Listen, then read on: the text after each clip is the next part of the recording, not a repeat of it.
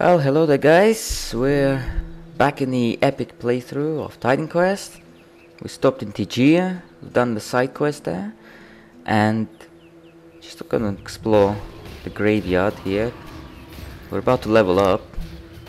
Here we go. That was the level up. So now we can spend some skill points. It's quite a tricky choice. Yeah, 1 point in quick recovery would be nice. We should ideally get our shield charge up as well, because we'll be using that a lot. And yeah, defensive reaction, that's something that comes up quite a lot, so I mean that we've seen in the last episode, that done quite a bit of difference to our DPS. Storm though, that's a bit, I mean we've got most of the useful skills already. We only need 1 point in the Thunderbolt, we've maxed out Squall, don't really need that much in a Storm Nimbus. Yeah, and we've got the 1 point in Storm Surge is fine. Yeah, I've put 2 attribute points in strength. And yeah, we could get Lightning Bolt of course, but I think there are other more important skills we should max out first before investing in the Lightning Bolt, because for Lightning Bolt to be very effective at killing, we'll have to have a lot of intelligence, and since we're a hybrid class, our intelligence isn't really the best trait, so Lightning Bolt isn't gonna be as powerful as the pure mages could make it to be. We also have Spellbreaker, but you know, and it is a kind of skill that you'd want to max really quickly if you're going for it, but we don't really use it that much, so once again we could be investing in something more important for now. Alright, well, I eventually got going, and this is one of the crypts on the way just after Tegea. Just quite a lot of undead in here, a lot of sepulchres, so it might be worth if you just want some gold or just trash loot. I've actually kind of always been curious what these plague birds are doing inside the crypt. I mean, birds don't usually go inside crypts. I mean, there's no reason for them to be here. They should be outside. That's something I always wondered about. If you can see, there's so many sepulchres there. Don't worry, I was under control. I wasn't dying. Alright, and this is just in the Megara bluff, and we've picked up an epic. See, I found an epic there, so I decided to show this bit, and there's a couple of pristine plumages there as well we want to use. So this is the epic, Gildenthar, or however you pronounce it. It's an epic armor. You see, it's got some nice bonuses like poison resistance and attack speed. So, yeah, we are losing a lot of dexterity, and because we're losing a lot of that, we're also losing quite a lot of offensive and defensive ability. So it's kind of sucky in that regard. We're also losing quite a bit of strength because it doesn't have any strength bonuses. If you see, from 440 to 388, that's like 50 points of strength lost. But it is increasing our DPS because our attack speed increases, so yeah, why not? It does also have a lot more armor, so we'll try it for now and see what it's like. You know, there's no harm in trying. So we also had pristine plumage here on these greaves, so we'll add that there. So now we've got 18% poison resistance from there, so our total is now 20%. So good, it's no longer any negatives. So yeah, that was my first epic. No, that wasn't my first epic, what am I talking about? It's my first epic on the epic difficulty, but we're still looking for a legendary. That would be nice to see what the legendary item will be. So yeah, we'll descend down to the coast. Right, so we're at the coast now, fighting Ichthians, and I think there will be some turtles around here as well in a bit. It's empty and quiet. Yeah, we'll be fighting some undead actually. Actually, something I want to say, in case you are looking for another good game about Greek mythology to play, I would highly recommend Apotheon. Not sure if you heard of it, but it's a pretty cool indie game. It's a side-scroller, but it's got a nice open world and quite a non-linear progression in the levels. And it's got RPG elements, of course. You can upgrade your gear and stuff. Oh, and of course, the most noticeable thing about it is that its art style looks like the decorations on the ancient Greek pottery. So yeah, it's quite worth checking out. It's called Apotheon. There's just random bird flying there. For a moment there I thought it was an enemy as well. Because you got these plague birds and then got these regular birds there flying as well. And they look like enemies. It is a nice touch though to have birds and stuff like that flying around the levels. And I want to show this bit because we met a Ichthyan monster hero, Silas Mercury. He always appears in this cave. This is the cave in Megara coast.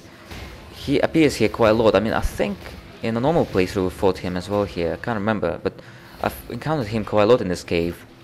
Maybe it's his home place, you know. Yeah, and on normal difficulty he was a lot tougher because, you know, in normal difficulty you're still quite underleveled, you don't have that many skills, and you come across him and he's suddenly like dishing out huge amounts of damage. On Epic, as you saw, he was much easier. We're now approaching Megara town. Picked up Prometheus' Flame, the Epic version. Alright, picking up a lot of relics. Alright, we're in Megara. I always love that juggling guy there, juggling his vegetables.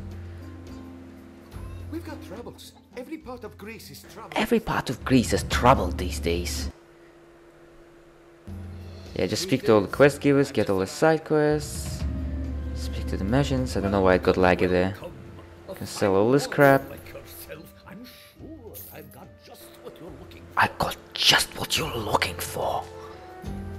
Yeah, we have some useless garbage around here. Got nice hail hormos there. I think if we find a good relic to put on it, we could actually wear it because hail gives a really good bonuses, you know. 20% to health, I think was it, or strength. No, 20% to strength, I think it was, and about 10% to health. Right, so here are all the side quests. He talked to these guys to continue the undead side quest, and then to this guy. All the Lucius. That reminds me of the story I once heard. Right, so we'll be hunting down the three princes, as you remember. The Prince of the Bow, Prince of the Blade, and the Prince of the Storm. Alright, here's another monster hero, a undead monster hero, the Rodbone. This one deals poison damage. Once again, on normal difficulty, when you encounter these heroes, they can be quite tough. But when you're on epic, they barely dent you. Alright, we're ready to fight the first of the three princes, the Prince of the Blade. And there he is, charging into battle. Polyphemus, or Polyphemus, I don't know. Prince of the Blade. He does that rally, which heals him. And if you notice, every time he hits us, it causes a cooldown on our skills. I think he's got like some skill disruption there on his gear. Alright, so that's the greaves he dropped. Not too bad. Yeah. We better stick with our current ones because our current ones give us a dexterity bonus, which we really need. Loot his chest, and then we're gonna go to the next guy, the Prince of the Bow. And there he is. He aggroed to me whilst I was opening the sepulchres in this room. Just been really impatient. Notice he's got Heart of Oak aura, so that always increases his health. Yeah, still though, super easy. I mean, epic difficulty is almost like a joke if you think about it. Every boss suddenly gets easier, with the exception of a few. There are some which get harder, like that Yaoguai Demon Bull in the Orient. That gets significantly harder. There might be a few others I'm forgetting right now. Of course, you also get those bonus bosses, like Talos and Manticore, Hardy Loop. Yeah, it's not too great. We've got a Robust here, and we've got a Hail, although Hail was the amulet. So yeah, we have got better rings. Yeah, at the moment, I don't want to do the exchanges yet because we're losing a lot of offensive ability, and our offensive ability is already quite low. So I'll only change it once we find some other ways to increase our offensive ability. Because as a recap, offensive ability helps you deal more criticals. Right, so we're about to fight Prince of the Storms, as opposed to Prince of the Staff. I mean, the others are Prince of the Blade and Prince of the Bow. Why not this guy is Prince of the Staff? But apparently he's Prince of the Storm. He didn't want to be Prince of the Staff. Yeah, he's probably the hardest of the lot, because he's got all these minions and traps and all that. And also his Squall attack, which does quite a bit of damage. On normal difficulty at least anyway. Aristeus. Yeah, I tried spell breaking him, but our spell breaker isn't that strong right now, because because we only have like 1 point in it. Mechanical parts. I think that's the first epic one. First epic mechanical parts were found. So yeah, I can't really join it with anything. And once you kill all 3 princes, you come back to these guys. So the skeletons will trouble us no more? So the skeletons will trouble us no more? Nope. Where's my money? You give me no money. You only give me experience. So yeah, I've completed the side quest. And now we're gonna teleport back and fight the Polyphemus. I've already traveled there, so here we go. Polyphemus. If you recall, he was kinda tough on normal. Can't remember if I ever told the story. I think I did. The very first time I've ever encountered him on normal difficulty, my very first playthrough, I actually finding him so hard that I actually thought that you had to outrun him. So I ended up not fighting. I just led him back to the Kirata forest, went around in a circle, and then carried on, and he just stayed there looking for me. So yeah, here we go. I let him kill all the guys because I don't want them stealing my experience. Nobody steals from me. If you remember his roar, you need vitality resistance to negate it, because it deals a percentage health reduction. Alright, it's good. Nothing for us, just there eating the dirt. Right, let's see what he's got. Majestic chest. And nothing. You suck, mate. You only give me gold. I have no use for this gold, I'm already a millionaire.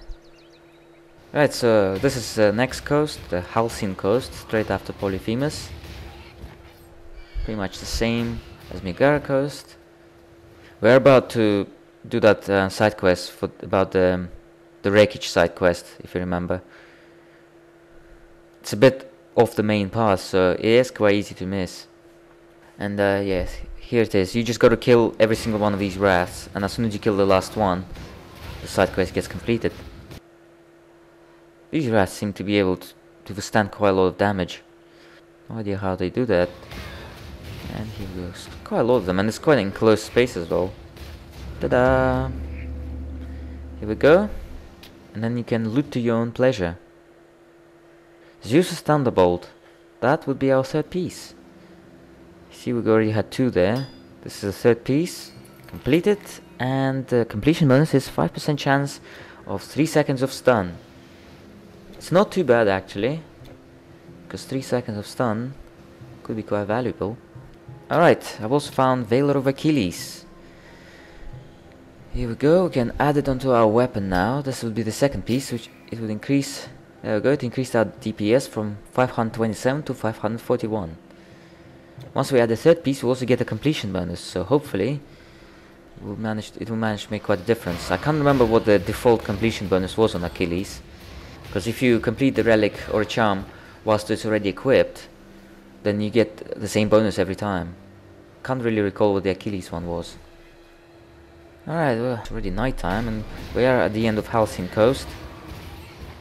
So I shall wrap up these last few bits, and I shall stop around here. I think in the next episode will be... oh yes, there'll be the Ambrosos farmlands and stuff. Probably get to the Olive Grove as well. I'm not sure if we'll get to Delphi though. We'll see. Depends how much interesting stuff I'll have to show. Alright. So our character needs a good night's sleep, and she'll wake up in the morning to continue the journey. So I'll see you guys later. Bye bye.